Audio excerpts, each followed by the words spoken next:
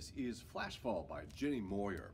Orion is a young woman living in a world dominated by the Flash Curtain, a highly radioactive wall that divides her outpost, number 5, from the protected city of Alara. Orion is a very skilled miner who helps harvest cerium, the only element that protects humans from the radiation of the Flashfall.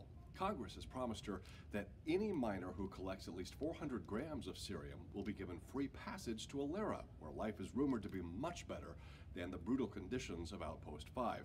But after run-ins with the post's vicious commander, Orion begins to doubt that the government is true to its promise, and she unwittingly begins a rebellion that might have disastrous consequences as she tries to find passage to a better life. This is intended to be a very fast-paced read.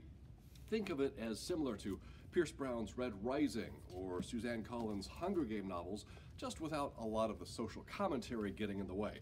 Flashfall provides a cliffhanger after cliffhanger, no pun intended, since Orion and crew are miners who dangle off the edge of cliffs. It is Flashfall by Jenny Moyer.